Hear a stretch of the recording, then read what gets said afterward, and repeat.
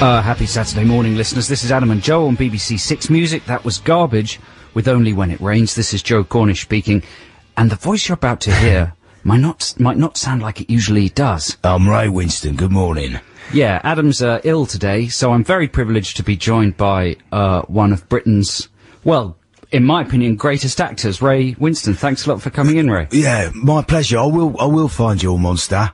Will you? Yeah. Great, good. It's not a problem if you've got... What's it like working with, against blue screen? It must be very difficult. Well, it is difficult, yeah, because you've got nothing to work with, you just got this big blue screen. So if the scene calls for some interaction with a large patch of blue, you're sorted, that's great. But if you're supposed to be talking like people and all that sort of stuff, it's difficult. You've got to use your mind. You've got to create people and, like animals in your mind. Let's go back to the beginning, though. Nil by Mouth, a tour de force. Yeah, thanks very much. Yeah. I love the Tour de France, and as soon as I heard it was about that, I wanted to get involved. I love the bikes, all that stuff got cut out, obviously, but still, all the punching and shouting, I love it. So do you want to select a first track? You've selected some songs, Ray, to play today. Yeah, well, I just have to correct you, straighten you out on the first track. You had Garbage. You said Only When It Rains. That's an insult to the Garbage. It's only happy when it rains. It's the whole point of the song. It's the whole point. Sorry, the whole point of the song. Right. Don't hit me. You know what I mean? It's the irony of only being happy when it rains. That's what the whole song's about, and then you miss out the word happy. It makes a mockery of it. Indiana Jones? You're in the new Indiana Jones? Yeah, what's that about, aliens? It's about aliens, yeah. They come down, there's exciting, there's a chasing... No, I'll chase some bloke. He comes after me, and I'll run off, and I'll shoot him. It's good. I don't know what it's about. It's all green screen again, so they only tell you afterwards what it is. You know what I mean? So yeah, it's exciting. So what record have you chosen, Ray? Yeah, I've chosen one by the Young Knives. Do you know them? Yeah. Yeah, they're wicked. They're a good band. There's three of them. Three blokes. I love blokes, and so that's why they're my favourite band. Well, here's the Young Knives with Up All Night. There you go. That's the Young Knives. Now, this is Adam speaking, not Ray Winston. Yeah, we don't want to get fired from the castle for lying. I just got a bit of a cold, listeners, and it's gone to my cords. It's more than a bit of a cold. Well, it started off as just losing my voice. I had a gig earlier on in the week, and it went wrong. Really? But then I could feel the gig or the voice? No, the gig was good. The voice went wrong.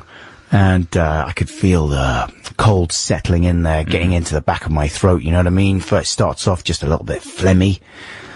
Face it, you like it. No, come on, you do. I like hearing it. You do? I really like it when my voice goes wrong very rarely. I'm not boasting in any way, but it just never happens. And when it does, I love it. Yeah. It's like being possessed by a sexy man. A sexy man? Yeah. Yeah. Not in a sort of devil possession way, just in a sexy way. It gives you a chance to live in someone else's vocal shoes. That's true, yeah. Can you have vocal shoes? You can. Yeah, I've got them on now. They're really nice. Pair. Yeah, it's a new pair of vocal shoes. Yeah. No, absolutely, that's true. But then at the same time, it's not very useful if you want to be taken seriously or just talk normally. People think you're being a ponce. Sorry. Carry on. The thing that's happening with yours is it's changing. Right. There are many demons within you. It's got different, it sort of just cuts out every now and again, doesn't it? It's shifting its pitch. The thing is, if I speak fairly low, right, then it's normal. Everything's more or less that's not normal. I mean, it's normal within sort of a ludicrous speaking low way. But then if I try and go up a little bit, it just completely cuts out. You know what I mean? And if I try and hit any high notes at all, I just sound like a kind of a weird freak. I like it. Yeah. It's like, you've got a kind of, reel-to-reel tape player beside you, and it's switching speeds. It's off-putting though, isn't it? I like it, man. I think it's going to be 2 3/4 hours. It's going to be a very distinctive show because of it. Yeah, I'll just have to remember to speak fairly, in a low register if I'm going to make any points. I'd keep talking, I just love the sound. Anyway, folks, we've got an exciting show for you this week, of course, as ever. We're going to resolve Song Wars, last week's Song Wars, probably in the next link, don't you reckon? Does it hurt at all? Because it sounds a bit painful. I wouldn't want people to think you're in pain. If it does hurt, lie. No, it doesn't hurt. It doesn't hurt. No, it's okay. You being honest? No, not really. It is a little painful. Right. But I'm hopped up on, Benylin. Strepsils? No, I couldn't find any Strepsils when I came. Vocal Zone is another good thing. Do you ever have those? Yeah, no. Good for the vocal cords. Yeah, they're like little black, chewy things, and you chew them up, and they're like an intense explosion of menthol. Right. And that helps with your vocal cords. Of course, there are other sore throat medicines. Of course, available. And cold remedies as well. But that's what I'm on at the moment. Yeah, nice little bit of stuff in it. So we've got great music coming up, listeners, and the results of last week's Song Wars, plus Text the Nation, plus we'll be, discussing the future of Song Wars. But for now, a bit more music, Ray Winston. What are you choosing now? Well, no, this is a new one that you might not have heard before. Is this one of mine? Is it? Yeah. This is a free play. This is a very good Australian band. I think they're Australian. They're called Operator Please. They're very young. Oh, this had a really good video, didn't it? With them climbing around MC Escher style. Yeah, this is the one that I saw on From the Basement, that Nigel Godrich produced program on Sky Arts. Yeah, really good music show. Really young Australian band. They're aged between 14 and 16, I think. They won a high school battle of the bands competition. But you wouldn't know from listening to it, because this sounds really good. This is called Just a Song About Ping Pong. Yeah. It's time for Song Wars. It is the song. I just said yeah for no reason. Yeah.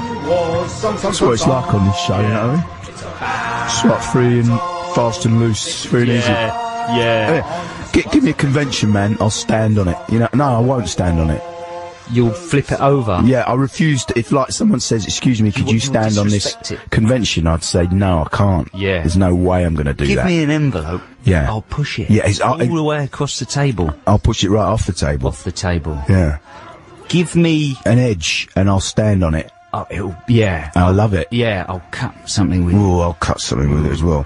And if you introduce me to the Edge from YouTube, I'll be friends with him, because I love it. I love anything edgy. I love edginess. This is Adam and Joe on BBC Six Music. Who was that? Was the Temptations with Law of the Land. And now it's time for Song Wars. Before we get to the result, let's have a look at some of your emails. Now, just to fill you in, listeners, Song Wars, we've been doing this feature since we started here on Six Music last October. And every week, Joe and I have come up with a new song for you guys to listen to, and you send us your votes for which one you like best. And I, week after week, have been more or less humiliated, and I've lost out. Sometimes only just to Joe, but most often, and particularly last week, absolutely crushing, humiliating defeats. Sometimes, deservedly so. I lost out to the Right and Wrong song, which was certainly better, when all is said and done, than the Toothpaste Brush song. Well, you're song. very kind, but as a number of emails have pointed out, I think some people think that, your songs, even though they might sort of fluctuate in quality, when they reach a peak, they reach a higher peak than mine do. Oh, that's nice. And equally that is nice. Yeah. Whereas I think some people in these emails, and I've got to say, listeners, thank you, because we've had an amazing quantity of emails, some of them very long.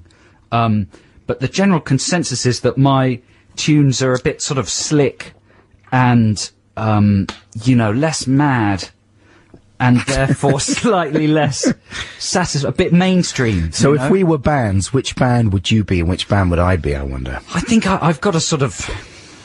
Well, I hesitate to say this because it might sound self-aggrandizing. Well, I don't mean it in that way, but I'm a bit Coldplay-ish, maybe. You reckon, yeah. A bit kind of overly sincere, a bit kind of warbly, and kind of formulaic. What are you saying about Coldplay? I'm saying that they're brilliant. Yeah. Did that not come across from that collection of terms? And you would be, Shed 7. No. Someone better than that. Iggy and the Stooges. Candy Flip. No, someone good. Yeah, well, no, if I was being flattering to myself, I would, say something like The Flaming Lips or something, or The Fall. What is that voice? The voice that I've got? Yeah, who are you? It sounds like I'm just a drunky man that's come in from all-night drunken sessions. So anyway, here are some of the emails we got. First of all, Chris I'm going to call you Breast, because I did anyway. Breasty. Stick with it. Has emailed to inform us, can't actually speak, that there's a Facebook group which has been set up with a poll to find out what the nation's favourite feature actually is. And apparently Text the Nation currently has 100% of the vote. That's good. Yeah, I think it might have been set up specifically for Text the Nation. Yeah. I wonder what the other features on there are. Well, someone else, is it Chris? Someone, I'm not sure whether it's attached or not, has sent a printout of the page. There are 2 entries on it, one of which is from Chris Best, and they're both voting for Song Wars as the favourite feature, so that there are no other features nominated. Really? So not even Text the Nation, which is the nation's favourite feature. You know what that means? That means we can say it is the nation's favourite feature. Yeah. As voted for on Facebook. Everyone's on Facebook. Everyone is. That's almost a national survey. Yeah, that's good enough. Tom Blackett says of Adam's song last week... and last week, listeners, we did songs about net piracy. Yeah. Tom Blackett says, in a kind of school teacherly way, that was really good, Adam. Well done. Thank you, Tom. That's it. Tom. That's it. And also, listeners, if you've got no idea what we're on about here, the end of the whole saga is that last week, for a combination of reasons, not only because I was throwing a kind of little pathetic strop, I said, well, that's it. I think we should retire Song Wars for a little bit and, just give it a rest. People may have connected your losing with that. I'm sure they did. Yeah. Listen, because I won't lie, I was just absolutely, I was distraught. I'd spent 3 days on my nutty piracy song. I was in a very dark place. Like a little dark box. Dark place? Yeah. Where is I was in Garth Marenghi's dark place. Yeah. And it was scary in there. And so, but wasn't it nice though this week not to have to do a song? Did you just do one anyway? Yeah. You did? Yeah. Did you really? Yeah. What was it about? I'll play it later in the show. Oh my God. Here's an email from Paul de la Pena. Yeah. Not sure if that's how you pronounce it. He says, I'm voting for Adam this week. He sounded quite miserable about Song Wars last week, although I know he's got a natural tendency towards this because he used to live on the other side of the road from me in Stockwell and drive around looking grumpy in his bright orange car. Well, that's just frightening. Creepy. Yeah. You said he used to. He's moved. Right. Yeah, no, I don't have that car anymore. That happened to me once with a neighbour who moved out, a guy that lived across the street, and the day before he moved out, he came across and said, hello, fan of your stuff. I watch you coming and going. He said that. That's great, isn't it? Very odd. Another email from Michael Foreman who says, Adam must win this week. His piracy song is best. My girlfriend says she likes the lyrics of Joe's song. I only chose this email because it's nice about me. She also says Adam's song was proper mental. Perhaps hinting at a genius we can't afford to overlook. Yeah. Yeah, and then finally an email from Philip Coote. Alright guys, it was me what gave you the idea for Song Wars about downloading. So, were Song Wars to continue, maybe we could say that the person who came up with the idea has a kind of more powerful vote. Do you know what I mean? Right. Like they could have 10 votes. Oh, I see what you mean. 10 votes. No, that's no good. Makes a certain sense, doesn't it? No. Ben. That makes no sense. All right. It makes me quite proud to have suggested the idea that gave Adam one of his few wins, as he deserves to win this week and should. And this is whom my vote is for. Right. Well, he says we deserve a rest. Yeah. He says, I think you deserve a rest. Oh, that's nice. He hopes it's not a long one. I can't believe you've done a song. What's your song about? Take care, boys. Yeah, thanks a lot. Says Phil Coote. Thanks, Phil. I'll tell you later. It's about something quite obvious. So there we go. It's not looking good for me at all. Right. Having gone through the email. Well, you said you phoned it in a little bit last week. I did. Yeah. Yeah. I didn't make much of an effort. I didn't like my own song. Right. Thought it was irritating. Went on for too long. Really? And was a bit lazy. But that's never stopped you winning before. It's true. So let's find out. Anyway, let's have a record and then we'll read the results. Here's the Kinks with Till the End of the Day. That's the Kinks with Till the End of the Day. This is Adam and Joe on 6 Music. We'll be back with the result of Song Wars after the news. It's time for Song Wars, the war of the songs. A couple of tunes by a couple of prongs, so check it out. Yes, it's time to reveal the results of last week's Song Wars. The theme was illegal piracy. I did kind of an average bad one. Adam did an insane and quite inspired one. Yours was not, it wasn't average and bad, Let's forget man. talking about mine. I like yours. I don't like mine. It made me chuckle. Mine's no good, you're wrong. It's very nice of you, though. So here are the results. Right. I'm just gonna rip a piece of paper and make it sound as if I'm opening an envelope. Yeah. Again, we would not want to lie here on the BBC. Okay, envelopes don't even sound like that. Yeah, they do. Come on, that sounded exactly like an envelope. Does this? Oh dear. Joe, I get 7%. 7. Adam gets 93%. Wow. You know, I worry for the people for that 7%. Yeah. For their taste. No, but on the other hand, you know, how much of mine was a sympathy vote after my pathetic juvenile strop behaviour? Quite a lot, I would say. No, I doubt it. Anyway, let's not dwell on it any further, and let's have a listen to what you voted for, listeners. This is my anti-piracy song, which of course incorporates the anti-piracy theme, the jingle, the sort of national anthem of the anti-piracy nation. Let's hear it now. I want to have a look at that film today, but I don't think I'm gonna pay, 'cause I'm bad and I steal, I don't care, I don't feel, and I'll take anything you got and I'll put it in my pocket, yeah. I steal films, I steal books, I steal sports, I steal looks, I steal kids. Well, I don't steal kids, but I might. That's the mind of a pirate. Did you hear the hate and greed? And our beloved entertainment biz is where the dirty pirates feed. And I don't mean terrorists and their golden compass knockoffs. I mean you and your downloads. Oh, I ought to knock your block-offs. How do you think this stuff gets made? You think artists create if they don't get paid? It's the only reason they do what they do. It's not the flipping work, most of that's poo. They depend on the money that you idiots give, so they can make more crap, and so they can live the good life. Yes, the life of the stars. But you're taking their pools and you're taking their cars, you bastards! You better believe it, pal, 'cause we're evil, we're scum. Stick the law up your bum. We're gonna have a look at I Am Legend, it's crap. Then we're gonna have a party and we're gonna play some music, and nobody at the party's gonna pay. Yes, the world is changing, I don't like it, but that's the way it is. So we've cooked up some statistics that will show you how you're ruining all the finely tuned mechanics of the entertainment biz. Every file that you download to your computer represents a physical purchase you would have made, possibly. And even if you're buying other stuff that don't make up for all the phantom profit that you've slaved. I don't care, 'cause I'm mental, I'm evil, and I deserve to be locked up.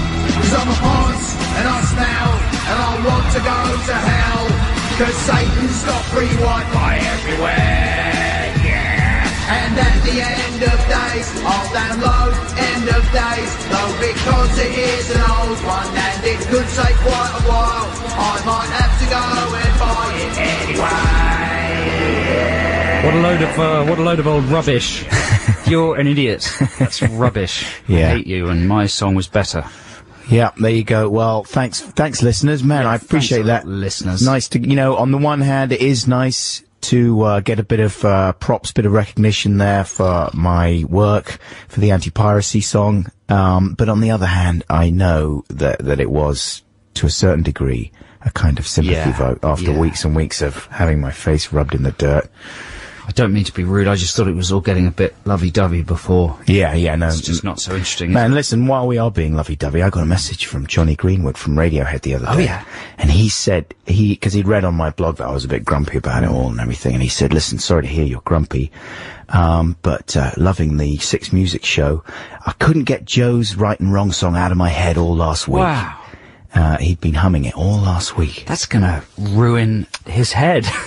Yeah, exactly. It's gonna damage one of the greatest heads in show business. I saw a film called There Will Be Blood. Have you seen that one? Haven't seen it yet. No, Johnny does the music, of course. That's why I mentioned it. Right. And I had no idea Johnny Greenwood did the music for it. I actually thought it reminded me of some of the music that Kubrick uses in The Shining. Right. Uses quite a lot of atonal music, Lutus Slavsky, stuff like that. But then I realised it was by Johnny Greenwood, and it's amazing. It's a fantastic film. Can't wait. It's directed by P.T. Anderson. Yeah. Yeah. Slice of PTA. Are you a PTA fan? Yeah, Yes kind and of, no. but never as much as after seeing this one. Right. It's got an amazing performance by Daniel Day-Lewis. Right.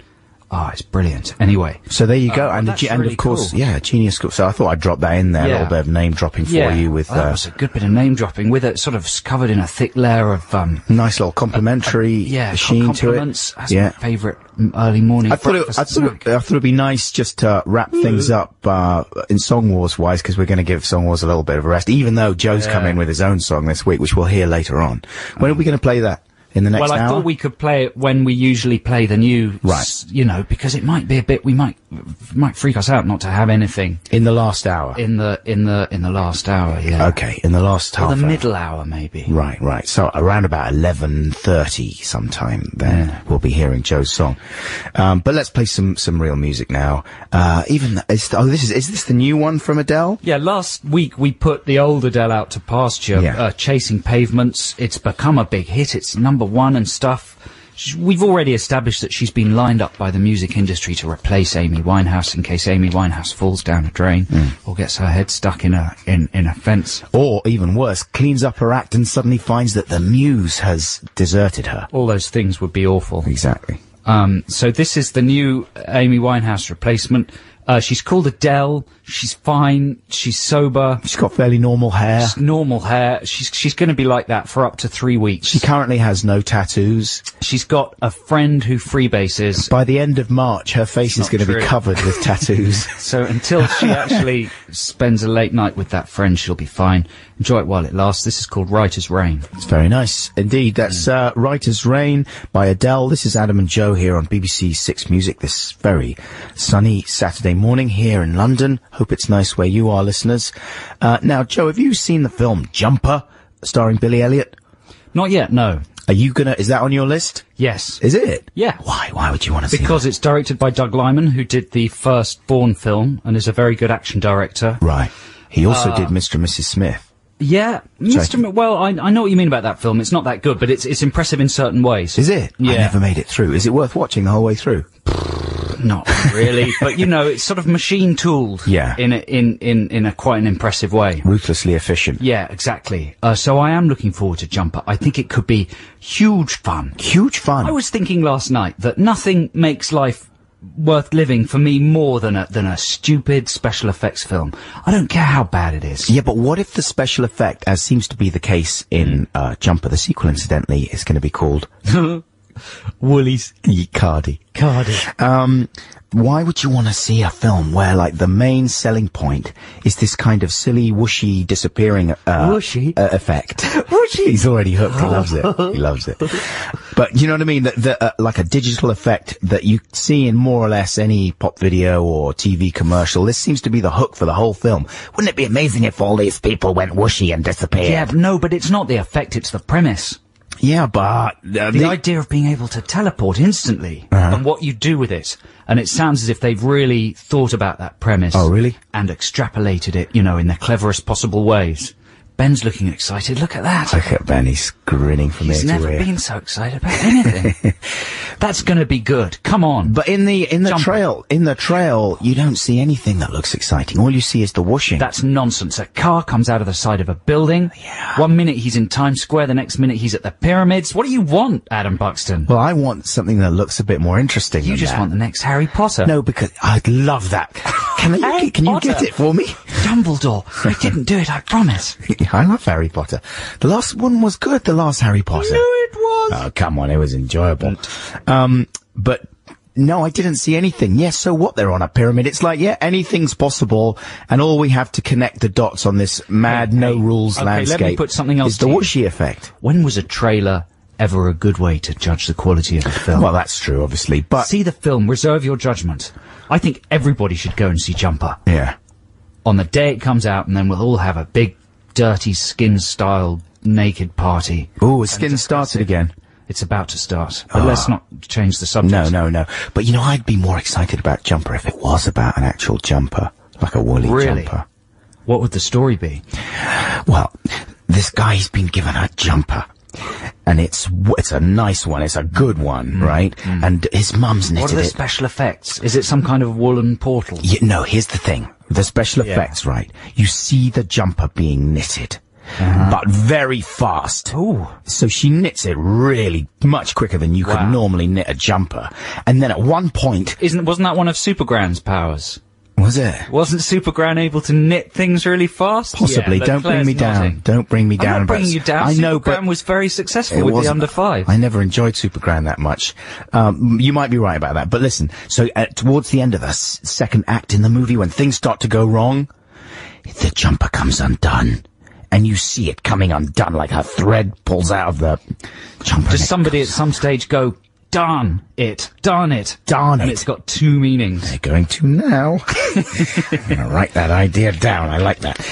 And then towards the end of the film, it's okay. The jumper is fixed. Will the soundtrack be by Nitin Sawhney? I like that idea too.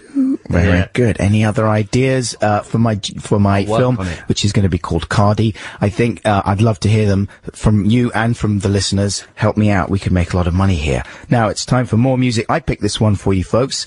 This is from Kevin Ayres. He used to be in Soft Machine years and years ago in the 60s and 70s with Robert Wyatt, and then he became a successful solo artist in his own right, and he's kind of part of the pastoral, folky, psychedelic English music scene, I suppose. Not to everyone's taste, maybe, but I really like this one particularly. It's called Blue. Hope you enjoy it. Did you just stick that singing on at the end yourself? That was me singing, yeah. It's good. It really gives it a lift at the end there. Yeah, thanks a lot. That was Kevin Ayres with Blue. BBC 6 Music. On digital, online. BBC 6 Music. Hey, this is Adam and Joe, excuse me, here on a Saturday morning. Once again, listeners, I should remind you that I'm speaking in a slightly odd way because I have a bit of a cold, so my voice has gone a bit wonkoid. Joe, were you going to remind... Yeah, I was just going to remind listeners of the text number. It's 64046. You can text at any point during the show. Don't text in anything negative. Adam and I have had eye surgery this week. That means we can't actually see anything negative. Right.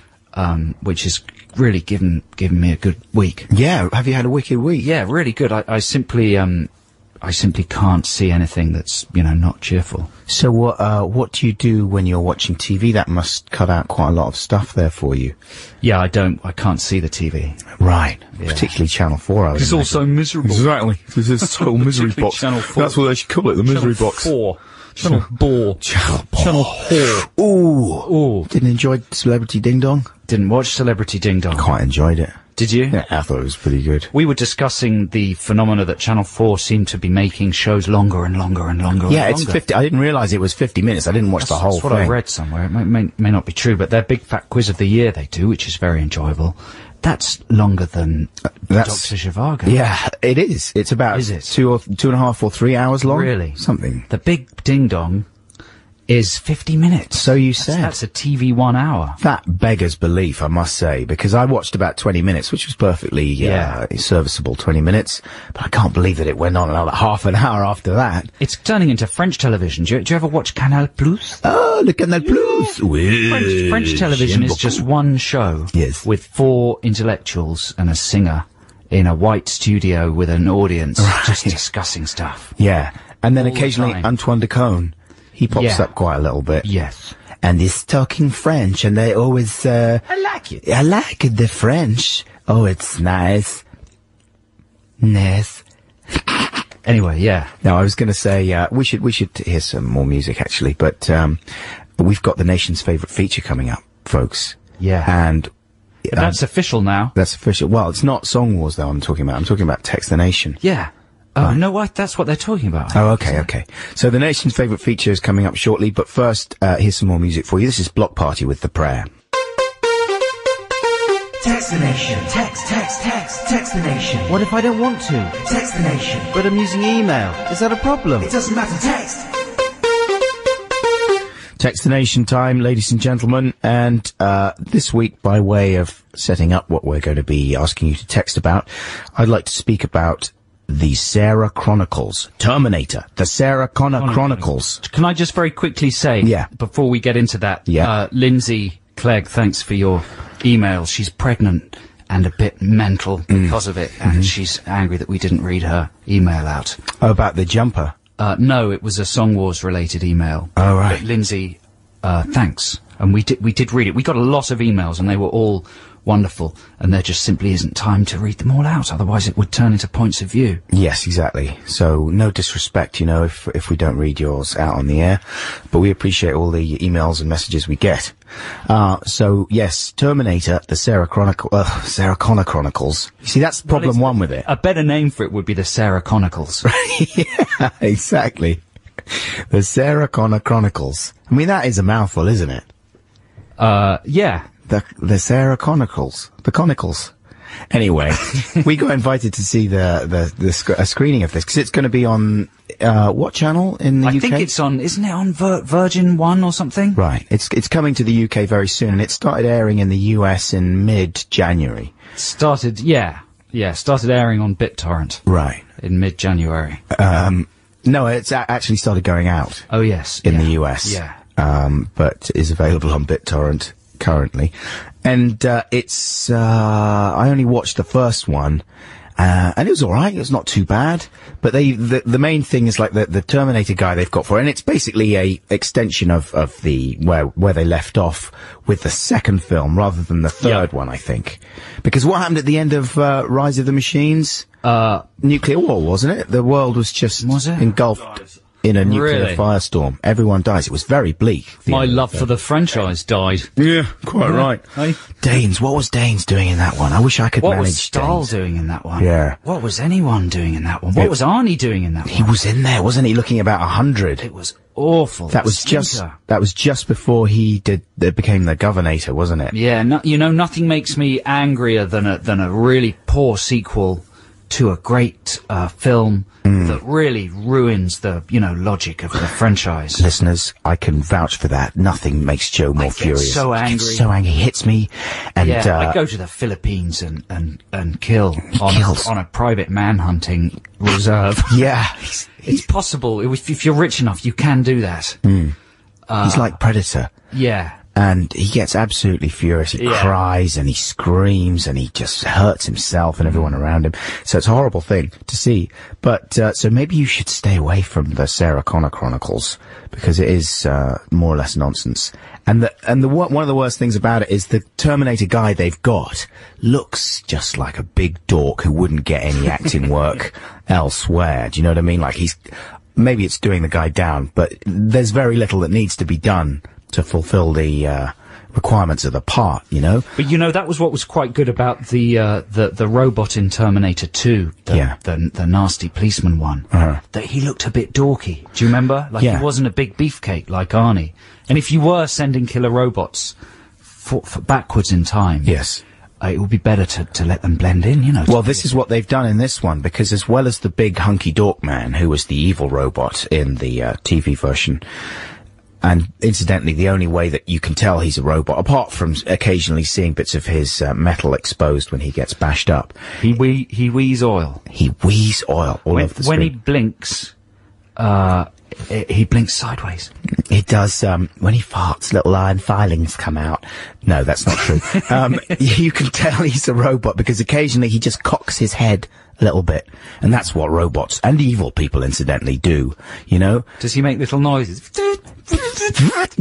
He doesn't, but occasionally, to set the scene, they tell you where everything is and what time of day it is. I can't believe they're still doing that. I know. People should have realised in the mid-70s that computers were going to no longer actually make noises when they merely produced font. Yeah. Text. I wonder if they ever did. I'd like to find a computer it would be good to have that function on a computer that you could switch on. Anyway, so he's the evil guy, the big chunky man who cocks his head. But the Terminator sent to protect, the hero is a little girl, a young woman. She's a teenage girl of sort of the correct age for possible romantic entanglement. Really? With the protagonist, yeah. So that's their big genius conceit, to sort of move the thing on a little bit. And it kind of works, and at the same time... I wouldn't have sex with a young lady robot. Why? You wouldn't know what was up there, whether it had been correctly smoothed. You know, it's like popping your old fella into a fax machine. You We've all wouldn't done know. that. It might be nice at Everybody's first, but, done that. oh, dear me. What if you couldn't get it out? What if it got snagged on something? Ouch. Well, exactly. And what if the wiring was bad anyway, and you got a nasty little shock? Don't know. No, it's fun at first, but it's no good. Well, all these problems are dealt with in Battlestar Galactica, of course, and as well. Anyway, true. I digress. That kind of thing. Really, do people sleep with robots in Battlestar Galactica? That's what it's all about, man. Yeah. Really? Yeah. Anyway, so I was wondering, listeners, about what other films it would be good to see turned into TV series, and wondered if you could help us out by texting your thoughts. I had a couple of ideas. How about Seven, the series? Yeah? Mm-hmm. So it starts with Mills, played by Brad Pitt or whoever you could get, some rubbish actor who looks a tiny bit like Brad Pitt, getting out of prison. He partners up with Somerset, played by Morgan Freeman, of course, in the film. And for the series of Seven, the tone is a little bit lighter than the film, okay? And so there's a running gag. It's a sort of like a buddy cop movie. They go in there every week, they have a different case, and every week Somerset will tease Mills a little bit with a box, and he'll be chanting, "What's in the box?" And of course, rather than it being the head of a loved one in the box, it always turns out to be something fun. You know, like maybe a big mouth Billy Bass. Yeah. Or a beer, that kind of thing. Just a fun gift. Yeah, fun gift. What? Because there are only 7 deadly sins, which have all been used up by the film. So there'd have to be some other structure for the. It's just days of the week. Just days of the week. Really? Yeah. So every week there's always 7 days of the week. So it you could start with the 12 days of Christmas. Yeah. With and you get killed with like 5 pipers piping. And yeah, exactly. It wasn't 5, was it? It was however many. That'd be Lords for the are Christmas leaping. edition. That's right. The Lords are leaping, and they leap right into your face. And wow, what would the crime scene be like after that attack? Top hats everywhere. There's clearly been Lords leaping all over the area. So that was my idea, you know, and it would be fun. You guess each week what was going to be in the box. It's a little bit like finding out what flavour milkshake it's like Deal or No Deal would have in bod. Exactly. That would be good, a cross between Seven and Deal or No Deal. People love anything box-based. So I'll give you some more ideas in a little bit, but that was the first one. I think they should do that. I think in Deal or No Deal, in one of the boxes, should be the severed head of a relative of the contestant. That would give it a bit of a sort of mid-show kick. Yeah, definitely. Oh dear. You know? And Noel could do some amazing emoting with that kind of thing as well. Good. That would certainly cheer the whole thing up. So text your suggestions to 64046, please, listeners. Your ideas for TV shows spun off movies. Obviously, the more stupid the better. Have you got another one, or music time? I do. Let's have some music though first, and then I'll give you a few more examples. Right now, here's Band of Horses with No One's Gonna Love You. Stereolab. That's called Miss Modular. It's from their 1997 album Dots and Loops. That's one of their best ones. Yeah, their last album was in 2004. Was it? Yeah, Margarina Clips. They've got one coming out later this year. Apparently so, yeah. In fact, I got a request from their record company for us to interview them. Yeah, I saw that for some sort of a podcast. Yeah, they live very near us. Right, do they? Yes, they used to. They certainly used to live in South London, yeah. Would you be up for that? Yeah. Yeah. I think, well, I certainly would. Yeah, they're fantastic. We love Stereolab. They're geniuses. And hopefully they used to be still very much in love. They've split up, I think. Have they really? Yeah, Tim Gaine and Letitia. It's a shame that they're not still very much in love. But she's happily ensconced in someone. It is a shame, isn't it? It's a shame. She's lovely. He was lovely. Yeah. I would have slipped into bed with them. So would I. Tweak both of their nips. They would have liked that. That would have kept them together. That's a nice thought. Who would split up after that? Okay, Ben, I think it's time for the jingle. Text the nation. Text the nation. What if I don't want to? Text the nation. But I'm using email. Is that a problem? It doesn't matter, text.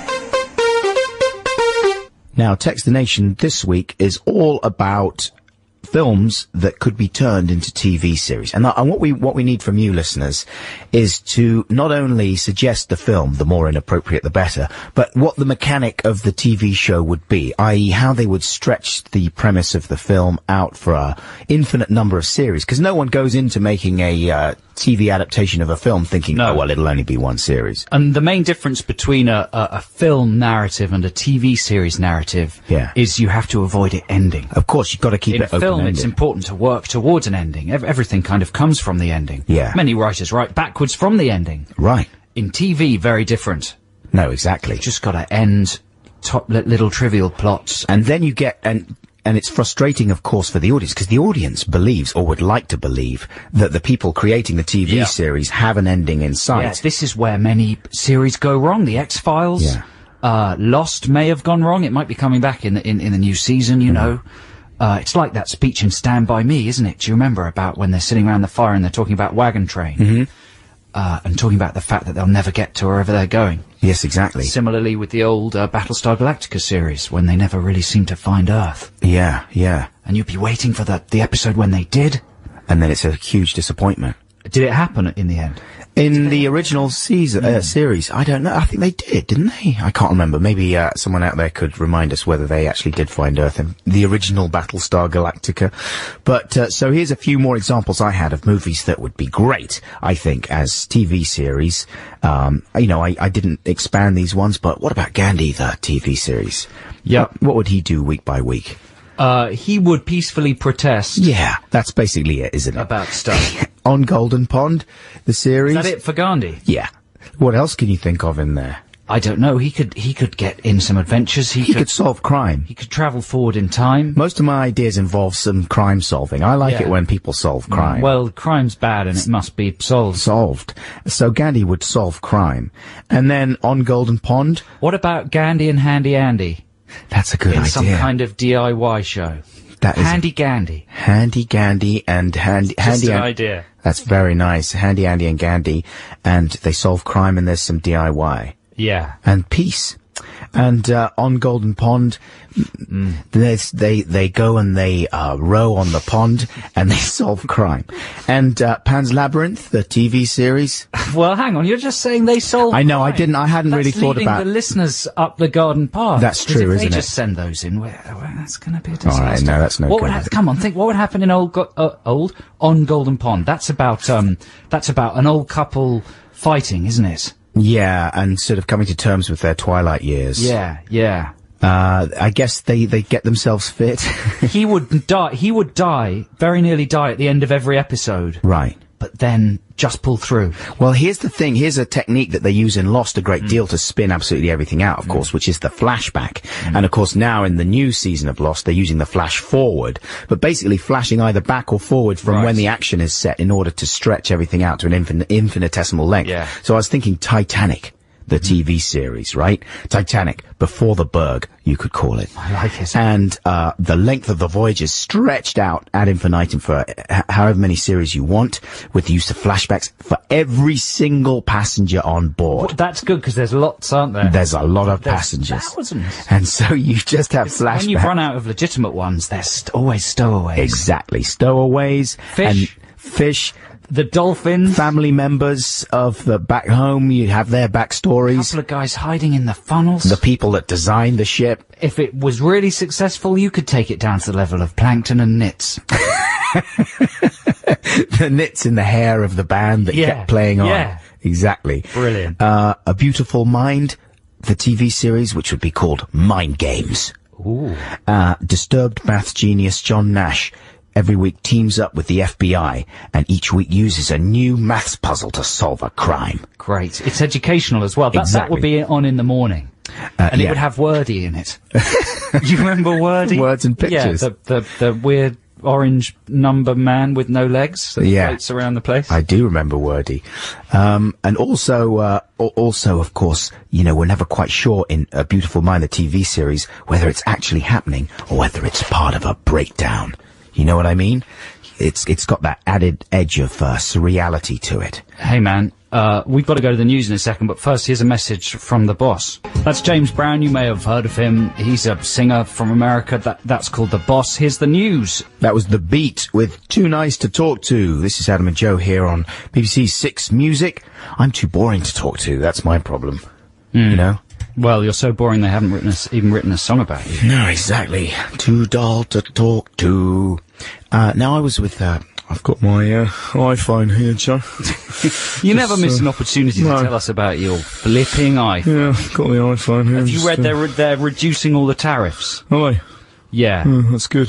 When I read that, a voice in my head said, I hope Adam has to stay on the expensive tariff. Then I'll get one and it'll be cheaper and he'll be sussed. And then I read, but existing customers will have their packages, you know, the price reduced. What did the voice in your head say then? Damn! Well, it's one of these things. It provokes a lot of fury in people. You know, I had a really strange conversation with a good friend of mine earlier this week, and suddenly, and we'd had a few drinkies actually, and it was sort of late in the evening, but Who was this? This was Dougie, and I was eulogizing about my iPhone and talking about all the great features. Apparently Dougie's just written a song called Too Boring to Talk To. Yeah, that's true. Anyway, he suddenly went totally nuts on me and just started coming out with this kind of digital race hate. Do you know what I mean? About what? About Macs in particular. And just saying, oh, Mum's so fed up of Macs and iPhones and all them stupid rip-off products. He didn't say them stupid, but you know what I mean? Like, because I was talking about the new like Mac. Their stupid new. Yeah, well, it does seem that they've produced a new incredibly slim laptop. Yeah, but it does seem as if they've crossed a certain line because it's got no disk drive. Right. No Firewire port or something. I'm not being accurate here, but they've skimped on some essential stuff.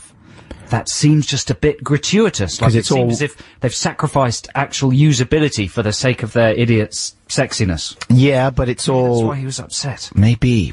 No, he was just upset in principle. He said it's all just a big scam. It's all just a way of ripping people off to seduce them into buying newer, sexier products every now and then, and actually they've certainly got that down to a T, Mac. Yeah. In terms of exploiting that little gene in people's brains. People out there who use PCs and shun Mac products probably won't kind of understand this, but there's something a bit addictive about it, and they really know how to exploit it, don't they? Yeah, I mean, people get really upset about it. It was the most heated conversation I've had in quite a while. If I'd been there, I would have been with Dougie. Would you? We would have ganged up on you and made you feel awful. Oh no, but you know, I love using my Mac and everything, and I'm certainly in the other camp. I mean, it's just opened up so many avenues and opportunities for me. I really love all their products. To surf the net.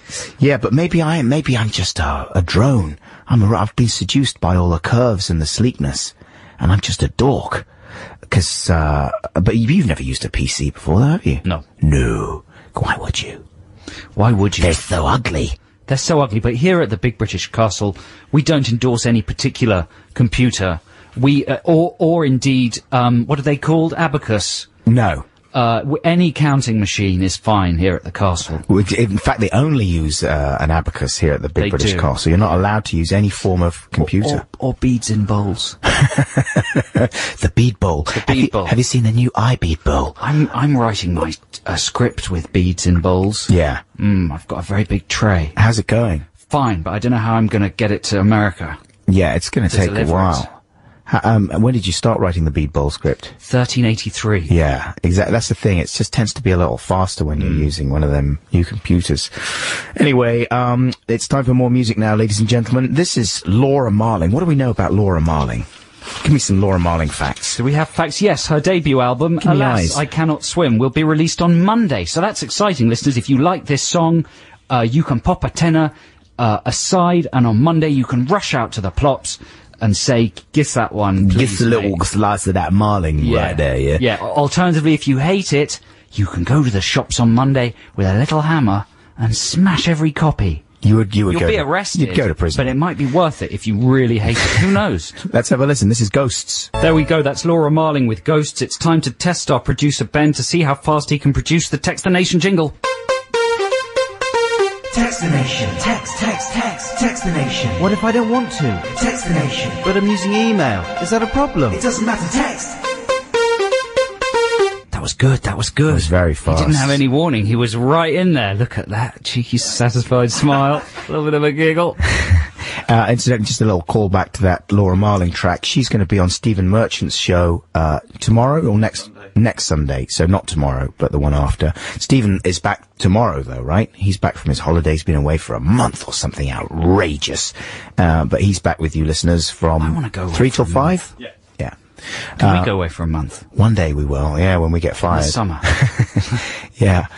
That's only a matter of time. Who would fill it? Oh, we talked about this before. Chuckle Brothers.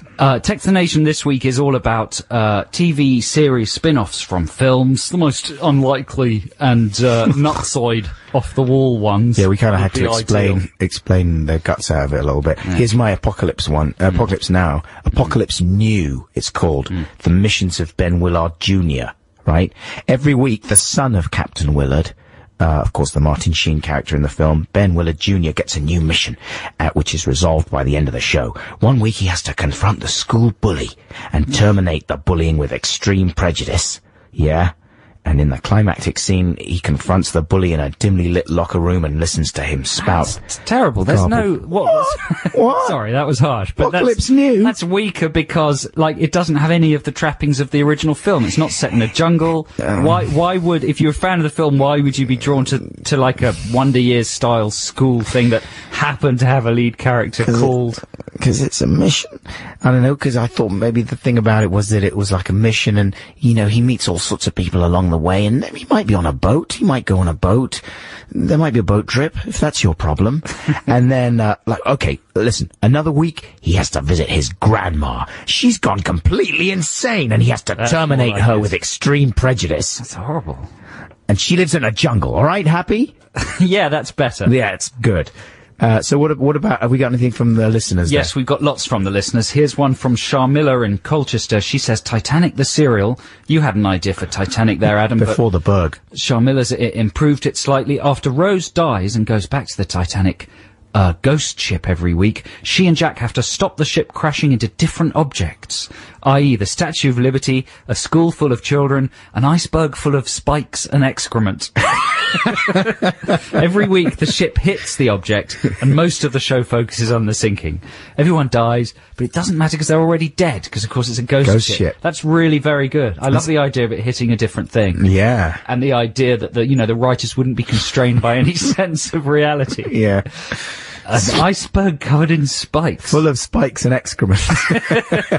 That's a good idea for a film on its own. You've got a powerful noggin. That's very good. 2.5 Robocops, says Stefan in Brixton. Robo and his roommate Ed 209 are trusted with the care of a mouthy orphan girl with a hilarious outcome. Yeah. Now that's quite good, isn't it? That's good, yeah. I think it would probably just be a cheeky toaster rather than an orphan girl. Yes. Don't you think? Or maybe Aurak from Blake 7. Or maybe half cheeky girl, half toaster. I like the idea of a sitcom inhabited entirely by, robots. Well, Aurak would be the kind of grandmother figure, you know, sort of wise. C-3PO could turn up for a cameo. That is a good idea. Metal Mickey could show up. Yeah. K9. All the robots. All the robots would get together. It'd be a big deal to get all the rights. There'd have to be some serious conference table assemblies. It would be anything's doable now in the Alien versus Predator world. The money to be made for everybody would be extraordinary. Absolutely. Wow. All the marketing and everything, and yeah, that's a good idea. That's a great idea. Well done, Stefan in Brixton. Very good. Here's another one. Yeah, this will take some explaining, says Adam in Brighton. A spin-off from The Shawshank Redemption, set 2 years after Morgan Freeman has met Tim Robbins on the beach in Mexico. They're now living a frivolous life, sailing the oceans. They have a pet dolphin who helps them, you'll like this, solve crimes. Yeah. And at the end of each episode, they will have solved the crime somehow using a tiny teaspoon in the most fascinating and jaw-dropping manner. There you have it. That's the tiny teaspoon that Tim Robbins digs himself out of. That's right, and maybe a big poster of, what was the poster of? It was some film, wasn't it? Oh. A lady poster, wasn't it? I never bought that. Did you not? No. That the guards wouldn't look behind the poster? Well, that nobody at any point over all those years leant casually against the poster and fell through the hole. Why would they? Why would they be in the cell, though? The guards don't generally go in the cell. Yeah, they do. Guards can go where they want. Well, they do when they turn over Prisoners the place. are constantly bumming each other and bouncing off the walls. It's all they ever do. Yeah. Shooting up drugs. They're constantly bouncing off the walls. There's nothing else to do. Yeah, but you're not going to bounce off the wall of your own cell and ruin your lady poster covering the escape hole. No, I don't know, man. I mean, it's a brilliant I was film, in prison for a long time, and let me tell you, you can cover almost anything up with a lady poster. It's not a problem. That's a good idea, though. And also, I think you'd be missing a trick if you didn't have a scene every week where he has to crawl through excrement. Do they do that in the short? Yeah, they do. Yeah, very memorably, like a long tunnel. Each week the tunnel gets a little bit longer, and there's different stuff, because it could be like, I'm a celebrity, get me out of here. That's true. I like the fact that you would always be thinking, how are they going to work an excrement tunnel into this narrative?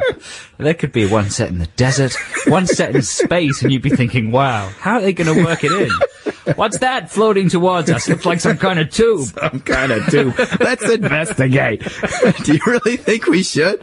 After last week? Let's have some more suggestions in a little bit. Right now, here's another piece of music that I've chosen for you listeners. This is from one of my all-time favorite albums from one of my all-time favorite people. It's Daz Sampson. No. It's Chico time. No. It's David Byrne. And this was, I think, his first solo album, after leaving Talking Heads, after splitting Talking Heads up cruelly by fax. He went off and he did a kind of world music album, and it was mainly Latin rhythms he was investigating there, and this is one of my favourite tracks from that album, Ray Momo, and the track is called Lie to Me.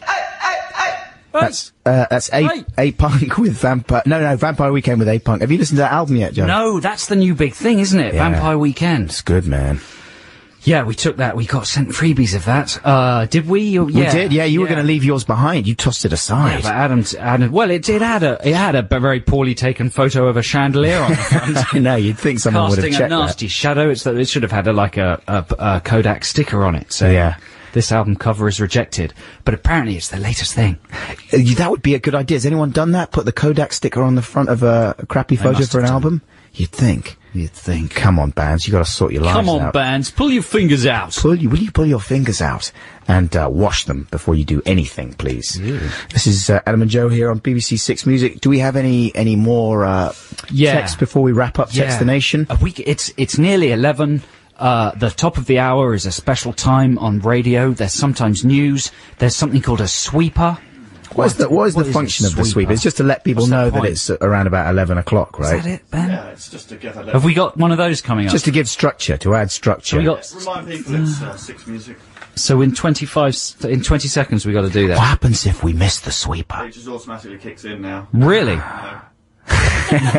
While we're speaking, it suddenly... We've got terrific text coming in, lots to read out. It's going to be really great. 10 seconds. Joe's obsessed with the sweeper now. He's worried if we miss it. Text 64046, 3 seconds, 2 seconds.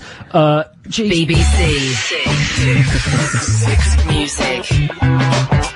On digital, online. BBC Six Music. Is that it? Yeah, that was it. Oh, waste of time. Really nicely hit you, though. You got that. That means it's 11 o'clock. Exactly. Guys. 11 o'clock. Have you got any text there that you can read out immediately, or should we have some more music and then wrap it up? Let's have some more music. Nice little bit of music. What are your feelings on the Julian Cope situation? I'm sorry, once again, listeners, I apologise about my voice. It's sort of annoying. I don't like it when people have voice problems like this, you know, because I always think they're putting it on. Really? Do you want me to get... do you remember the film Anaconda? Yeah. If I got a baro and gave you a tracheotomy, would that help? Yeah, that would be ideal. All right, we'll do that during the next song. So here's a little slice of Julian Cope for you. Is this, Trampoline this one is. Yes, Trampoline. So this is sort of mid... 87. Mid-period Nutty Cope, isn't it? This is after he'd got himself back together again a little bit, but was still fairly demented. Yes, Trampoline, Julian Cope. See, he uses the word to mean two things there. It's not only the bouncy, fun, spring-based, piece of cloth. It's also... That's what it says on the... If you buy a trampoline, that's what it says on the package. Yeah. Bouncy, fun, spring-based piece of cloth. It's also the idea of being trampled.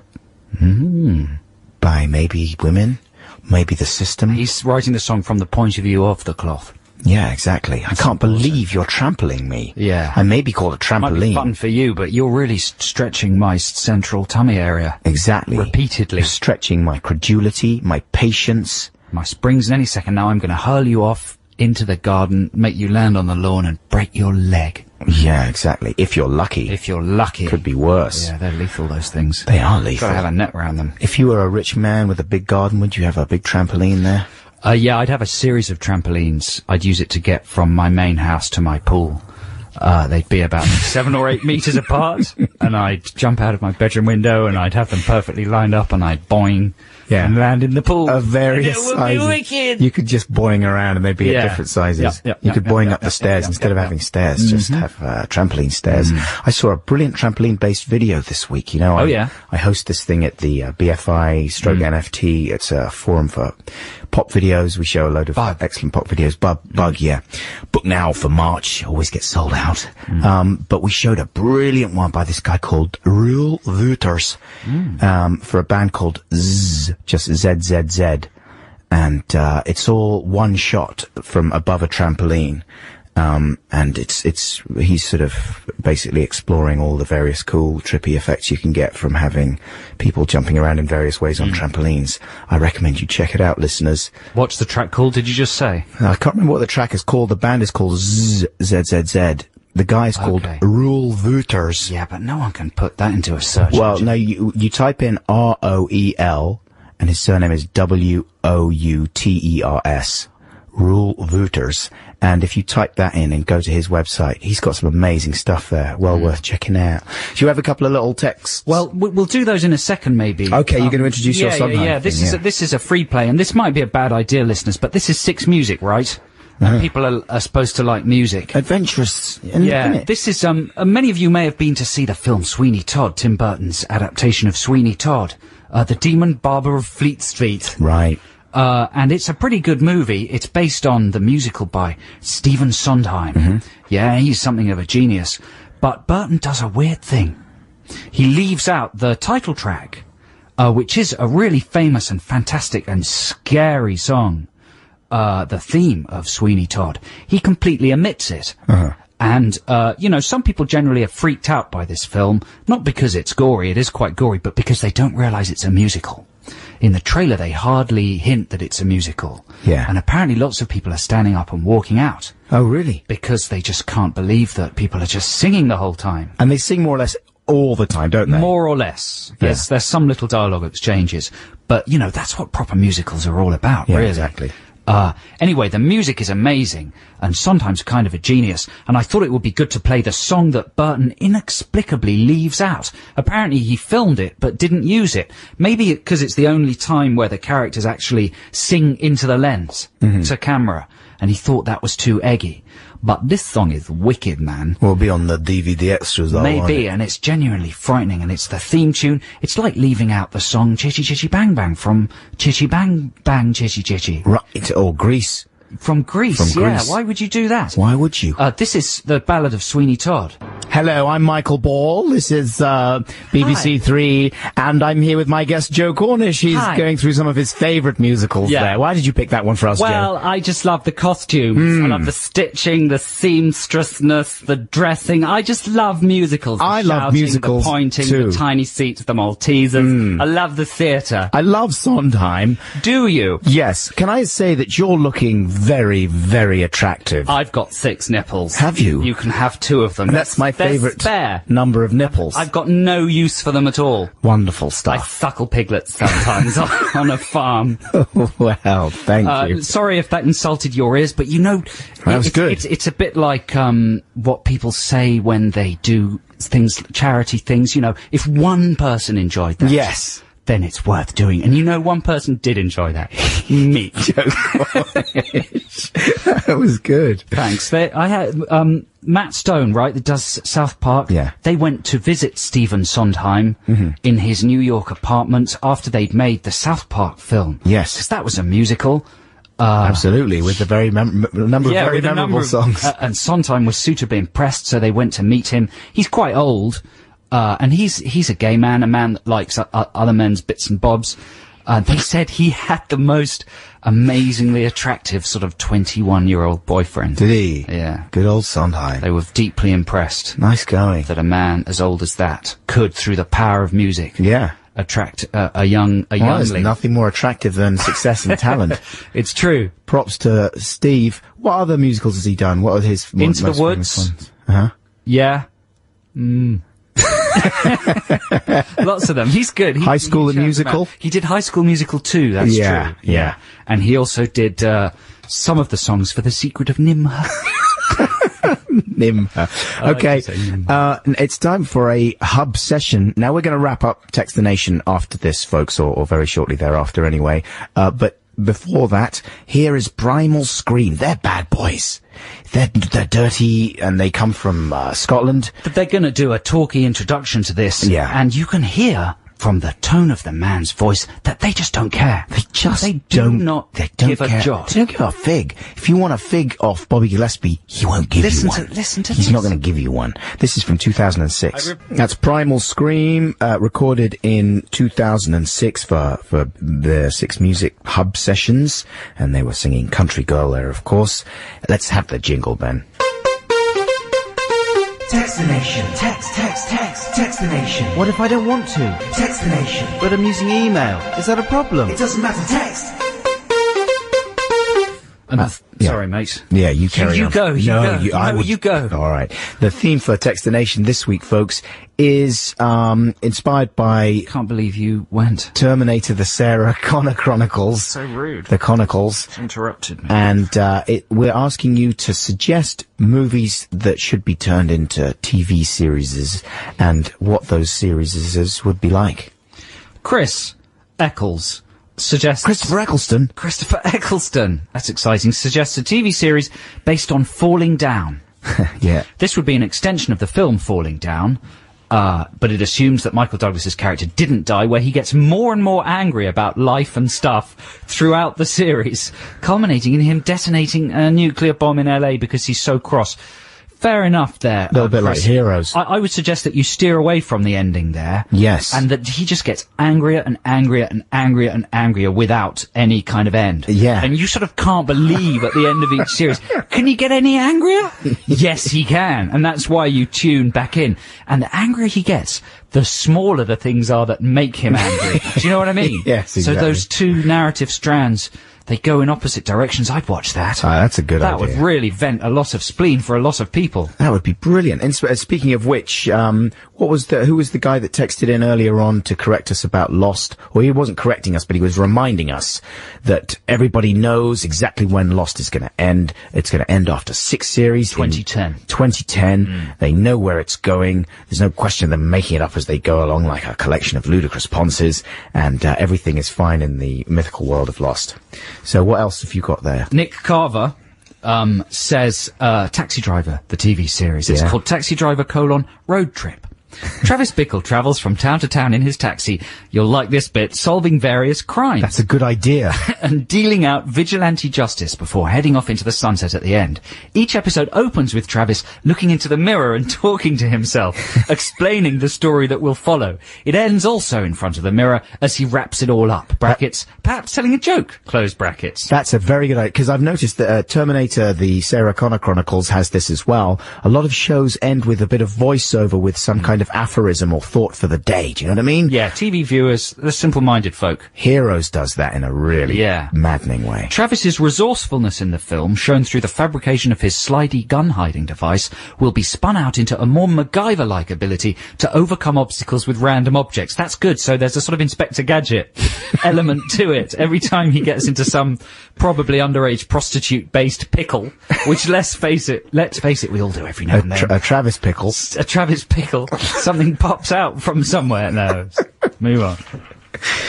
That's a very good idea. Who was that one from? That was from some bloke.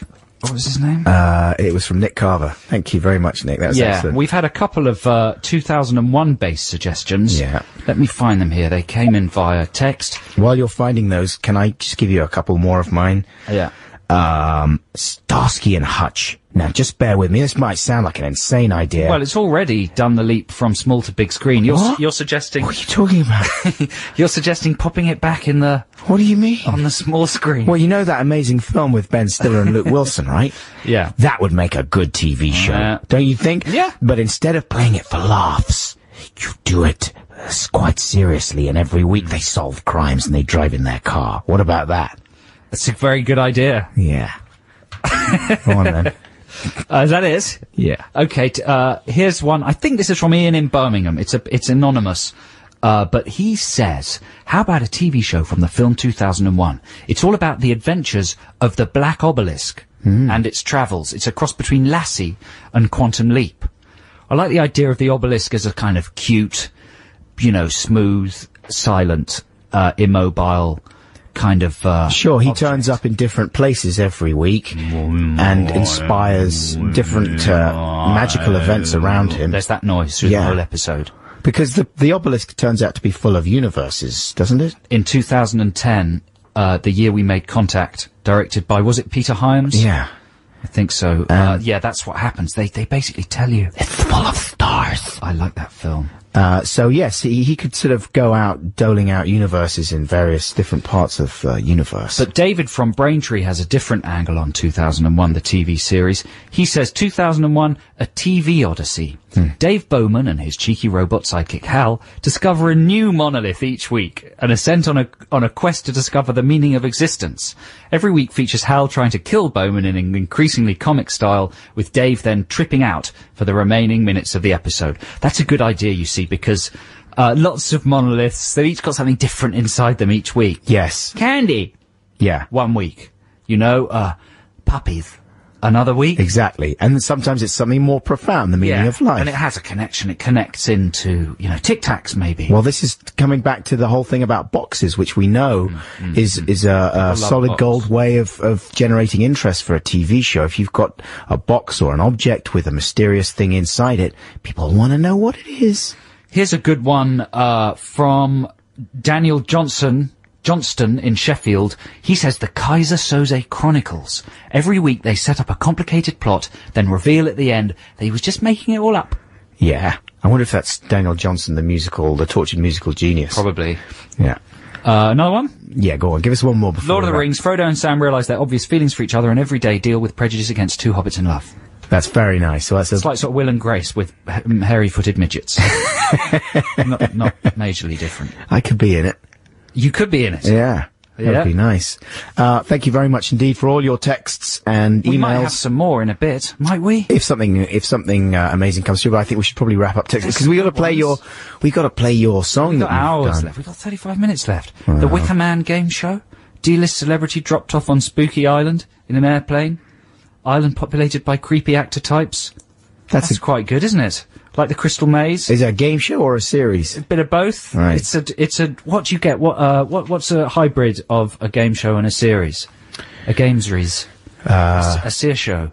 I don't know, but that's a hybrid that hasn't been done yet. The narrative game show. Why hasn't anyone done that yet? Noel Edmonds, man, he could do that. He's probably been working on it. That's a good idea. This is going to happen, like, if we're sat here in 2 years' time, there'll be a narrative game show on TV. That must have been done before. Who is it? Someone else, speaking of which, someone else pointed out, I was talking about the idea of, putting those Kodak advice labels on an album cover for a deliberately rubbish photo. Deliberately. Someone says, Tim has texted us to say, the all-seeing eye had a Kodak advice label on the cover of The Beat Goes On. Pip, pip. Cheers, Tim. Thanks very much for that. Now it's music time. And this is, what is this? Oh yeah, we're going to have a trail. This is an exciting... Oh no, I'm in the trail. Late for the news. Oh, we don't want to be late for the news. This is Licky Lee with Little Bit. It's got a nice sound to it. That's Licky Lee with Little Bit, which confusingly she also pronounces Lickle Bit as well, doesn't it? She's trying to get her name in there as well. She's new on the scene. That almost sounds like one of our Song Wars songs. Don't you think? In a good way. I'm not saying it's like a load of old rubbish like our ones. But that was nice. This is Adam and Joe on BBC Six Music. It's time now for the news. That's Elbow with Grounds for Divorce. Is that a new one from Elbow there? Yeah. That's good, isn't it? It's one of those, he's taken that route that a lot of people take every now and again, just for the sake of it, of the convicts, you know, the kind of spiritual music you get. Kind of "Oh Brother, Where Art Thou" type thing. Yeah. It's not up my street, Adam. Is it not? I'm going to be perfectly honest, no. You're not having a slice of Garvey? No. Oh, okay. That's Joe. Is that a bad thing to say? Nothing personal, it's just not... Have you seen Garvey? No, I'm sure he's a lovely... He's a bear of a man. He could flatten you. I'd take him. No, he would get you instantly. I would, man. Also, you don't know my techniques. Yeah, but he could crush you with his mind as well. I'd fight dirty. Listen, he would start off, Garvey would come at you with his mind, and when then he would... When I say dirty, I mean porno. Sexually. Yeah, I have lots of porno mags, and I just flash them, and... Yeah, you roll them up and you... They get distracted by all the stuff on display. That's good. Listen, you might remember... Years ago on this show, we used to have a feature called Song Wars. And about this time, we'd sort of be reprising the songs. About this time, you might have heard this jingle. It's time for Song Wars, the war of the songs. A couple of tunes by a couple of prongs, so check it out. But not anymore, because we've stopped it. It's having a little break. It's having a break, and... You know, I was resistant to the idea when it was first mooted at the beginning of our tenure here at the Castle. We'd done some songs when we filled in for Sean Keaveney on the Breakfast Show, but we did one a week over 5 shows. To carry on doing one a week, I resisted, but then, you know, when we started doing it regularly, I started to enjoy it. I started to take pleasure in it. It wasn't about the winning and losing. It was about the act of creating something and then, you know, having a marginally appreciative audience to play them to. Yeah. And when it stopped, it was very sudden, and like a bicycle going down a hill, I found it very hard to brake, to stop. Yeah. You know, there's still a lot of momentum. I don't know what the physics of it is. You've still got songs to sing. I've still got songs to sing. Got a lot of music in you. So on the Tuesday after the show, I was sitting at home, typing away, writing this thing, and I was getting a bit bored of writing. And usually when I was bored of writing, I'd think, well, I'll have a little nibble at a song. Yeah. You know, keep the juices going.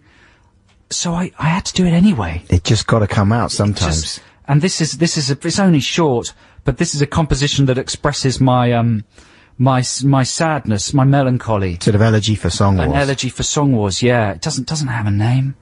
It's a song. Well, I suppose it's a song for Song Wars. Yeah, end of part 1. Yeah. Of Song Wars. Here it is. No more Song Wars. No more Song Wars. Song Wars is over. Song Wars is over. Au revoir, la guerre des chansons. There won't be any Song Wars anymore. It started out as a game we played.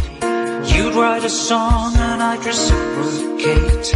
We'd play the songs, let the listeners choose. It ain't a competition if nobody loses.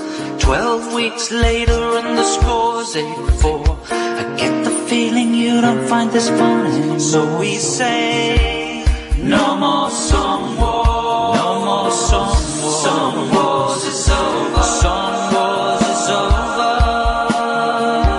There won't be any Song Wars anymore. Making the song takes a long, long time. The rest of the show suffers and that ain't fine. We got day jobs, we gotta earn some pay. Gotta think of 3 hours of stuff to so we say, no more Song Wars. No more Song Wars. Song Wars is over. Song Wars is over. There might be no Song Wars for a week or 2. Some listeners may say, hey, that's not fair. Others might be simply delighted to hear we'll no longer be shoving our songs in your ears. No more amateur crap from a couple of... What, a couple of deers? Couple of deers. That's very moving, man. You sort of abandoned it at the end there, didn't you? Well, I didn't want it to be too long. You suddenly, I could tell that it was very emotional at the beginning, and then suddenly you just abandoned the emotion, and you thought, well, listen, I've got a duty to amuse people and entertain here. Yeah, I don't like to expose my heart. This is the schism at the heart of the whole Song Wars exercise, though, isn't it? What, between sincerity and stupidity? Exactly, listen, when I was putting together my anti-piracy song, there was tears rolling down my cheeks. What? Why? No, there wasn't. But I at one point I had a 3.5 minute cut of the song. Wow. Right, that'll come out on the extended edition box set one day. But it was good, man. I'm telling you right now. Not so much the bits with the anti-piracy chorus song, not those bits, but there were some amazing bits. I got really into it, and it was quite wicked stuff. Well, we're gonna find out a way of making the Song Wars archive available. We're not going to ask people to pay for them, but we're going to somehow figure it out with the bearded alchemists here at the Big British Castle, a way to make a little site where they can be downloaded for the 1 or 2 people in mental homes that might be interested. Yeah, we'll figure something out. We'll let you know what happens. So that's it for Song Wars for the time being, though, ladies and gentlemen. We'll find something else to do in the meantime, and we may, we'll bring it back as and when, isn't it? Sometimes you'll just have a bit of music that just has to come out, and then we'll do it. But until then, here's some more proper music for you. This is Morrissey with That's How People Grow Up. That's Morrissey with That's How People Grow Up. This is Adam and Joe here on BBC 6 Music. So the Oscars are coming up, Adam. Oh, good. It's exciting, and it looks as if they're going to happen, right? Yeah, well, fingers crossed. It looks like the writer's strike might be resolved. Everyone else has resolved their strikes. The directors have. It's starting to look a bit embarrassing for the writers and the, blah, blah, blah. You don't want to hear this waffle from me, do you? But anyway, listen, here's the point that what if you were a famous actress? Yes, I'm trying to imagine. What would your name be? Oh, something sexy, but, intelligent. Right. Cindy Maths. Yeah, I was thinking Titty Genius. Titty Genius. And what would you speak like? I would talk like this. Oh. You're quite a low voice, so people took me seriously. Okay, imagine you're nominated. Yes. And of course you subscribe to the Sky satellite service, therefore you get the Sky mag. Sure. Yeah. And you turn to Sky Mag and there's an article in here all about what to do to prepare for the Oscars if you're an actress. Right. All right. You already have booked a top hairdresser, whittled your dresses down to a handful of choices, nabbed yourself an Uber makeup artist, and upped your exercise routine, correct? Yes, my abs are hard now. Okay, here's some more advice. Celebrity trainer Kathy Kohler tells her clients, including Julia Roberts and Michelle Pfeiffer, to cut out sugar, salt, and alcohol in the week leading up to the Oscars. Certainly. This is to avoid bloating to achieve a lean look. Last year's Best Supporting Actress winner Jennifer Hudson slimmed her figure before the ceremony with a diet of smoked salmon and vegetables. Yes, that's what I've been doing. Okay, well, that's not the end of it. Yeah. While they're purifying themselves on the inside, the ladies of Beverly Hills will also set about buffing, polishing, waxing, and, whisper it, injecting themselves. Nobody wants that dreaded sweat patch beamed to millions, so many actresses have Botox injected into their armpits and palms to stop them perspiring. I didn't know Botox did that. Celebrity dermatologist Dr. Jessica Wu says this is the must for the hot, stressful red carpet. Quote, for actresses so they don't stain their dresses, and for actors who don't want clammy handshakes. Nobody likes to stink. Okay, let's recap. You've whittled the wardrobe, you've got the Uber makeup artist, you've cut out sugar, salt and alcohol. You've fused all your pores shut forever. You've injected your armpits and palms with Botox. That's not the end of it. Ole Henriksen, facialists at Charlize Theron and Renée Zellweger, recommends gals should have a facial 7 days before an event, so there's time for the inevitable breakouts to heal.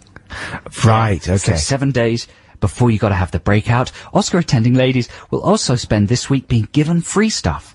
Celebrities like Nip and Tuck's Kelly Carlson can pop along to special lounges all over town and nab free products and services worth up to £500,000. Is that just called stealing?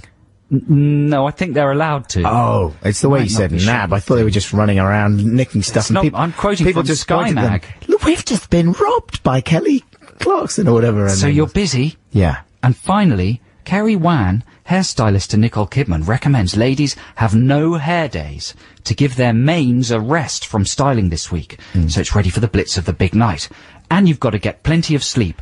Early nights go a long way to repairing skin and making red carpet walkers look refreshed. Wow. That, I don't want to go anymore. It's like sort of the restoration or something for women. Yeah, that's horrible. You know? What do men have to do? Men don't have to do anything. They just turn up and... No. If you're James Gandolfini, just carry on having, you know, just have a burger. sleep in the street the night before. Yeah. Yeah. And no one says anything. Yeah, with your head resting on it. Jack Nicholson is not sealing his flipping paws, I'll tell you that much. No. It's men are lucky. We really don't have to bother. That's terrible, isn't it? How would you have a good time? You would not in any way have a good time. There'll come a day when people don't bother with that thing anymore, right? Yeah. Yes, you reckon? Habits will change. It's like people used to dress up smart for work. Soon they won't bother. And I can't wait for that day. They'll just turn up in t-shirts. But then it'll be sad, you know, you'll miss the dresses. Who are you wearing? Dunno, just Tommy t-shirt. Yeah, it'd be good to turn up actually wearing a person, wouldn't it? That if Gunnar Hansen from the Texas Chainsaw Massacre won an Oscar, who are you wearing? I don't know her name, but just a woman. She stumbled into my house last night. I gutted her like a fish. It's not very nice. I'm mainly wearing.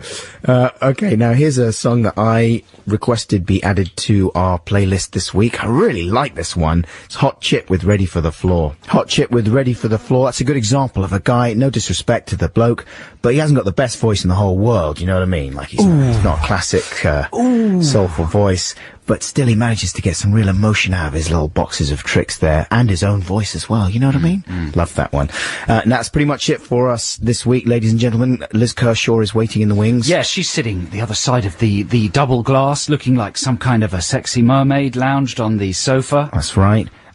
She's got a very low-cut top. I'm just making that up. You're fantasizing. Yeah.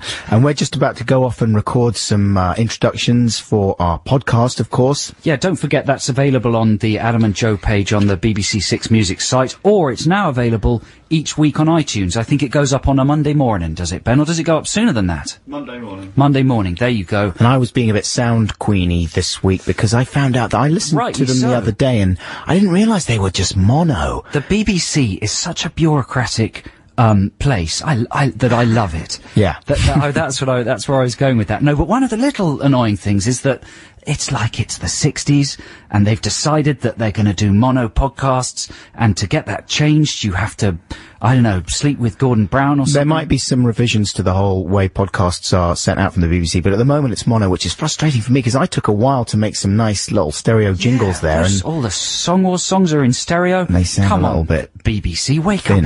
It's the 90s, for God's sake. Yeah, exactly. Anyway, we hope you enjoy those podcasts, and thank you very much indeed for listening today. We'll be back with you at the same time next week. Yeah, thanks for all your texts and email as well, and sorry if we didn't read it out. We do secretly care. Yeah, we care very much. Too much. Right now, here's a track I chose for you listeners. This is from a great reggae compilation called 200% Dynamite. This is Hopton Lewis with Sounds and Pressure. Bye-bye.